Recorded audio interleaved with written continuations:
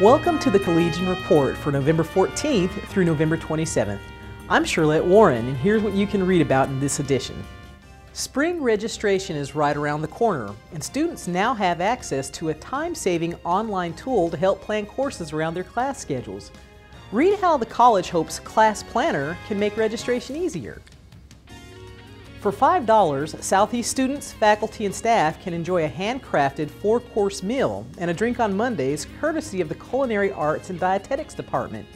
Read about what many are calling the best lunch deal in town.